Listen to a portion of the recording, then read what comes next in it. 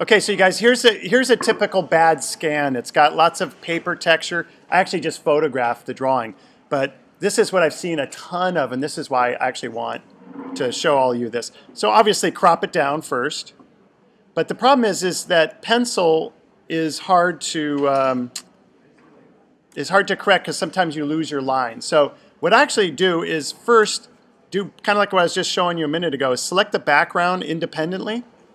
And so I'm going to use this little, what it says, quick selection tool. And you've got nice, good black lines, and that helps a lot to kind of know where the boundaries are. So I've selected the entire background, and I'll make that a separate adjustment. So first there, actually, I missed one little piece in here.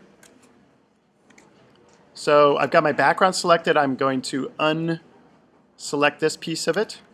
So go through and check, there's a little piece right here, the strap that actually goes through. So I want to add that because I'm going backwards. And anything else? No, that looks good.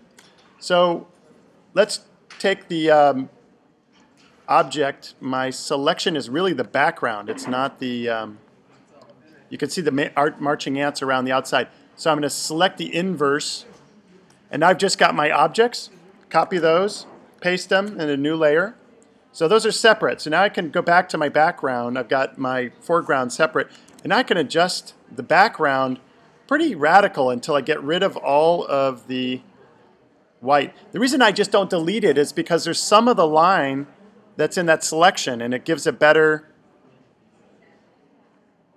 So I'm just keeping on moving this until I get background totally gone. It's not quite totally gone, but much better.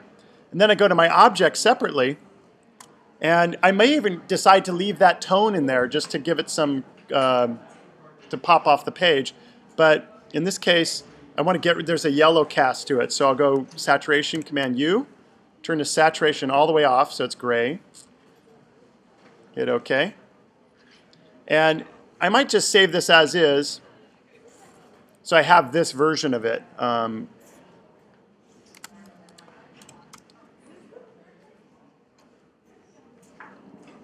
But really what I want to do is I want to try to auto trace this, in which I need a really clean line drawing. So now that I've got this separate, I'm going to, adjust it separately. See if I can just get rid of the paper tone texture. And a shortcut here may be to use this little white eyedropper tool. And wherever I click on the white eyedropper tool, it's going to make pure white. One more time. Come on. There we go. But I'm noticing my blacks are kind of disappearing. So this is my black level. And I want to bring some of that back down.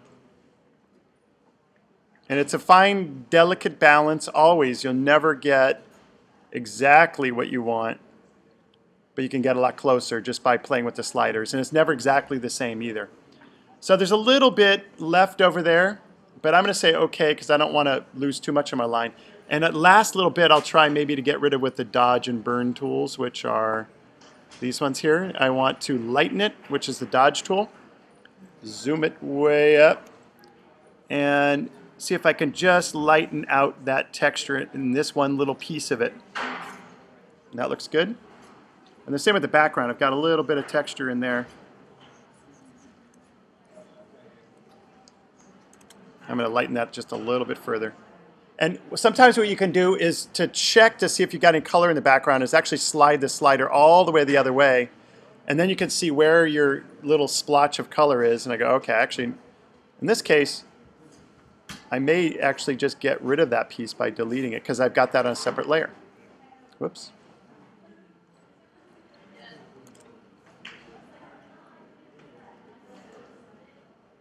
And actually, it looks pretty good. So I'm going to save this now, flatten it. Unless you want this as a separate, like I said, if this is a separate thing, let's make a new layer, solid color, just so we can see. And if you wanted to put these on a background just by themselves, what also looks kind of nice sometimes is let's go all the way black.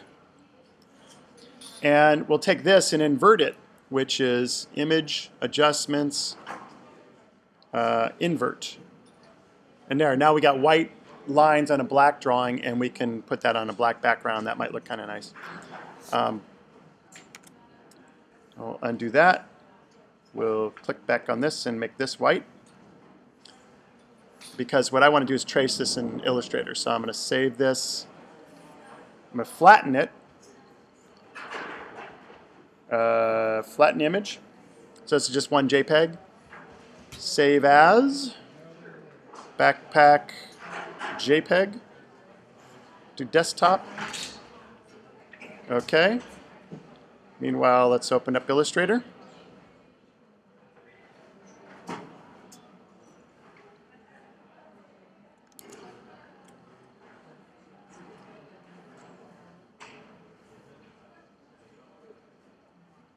And while this is doing this, I'm going to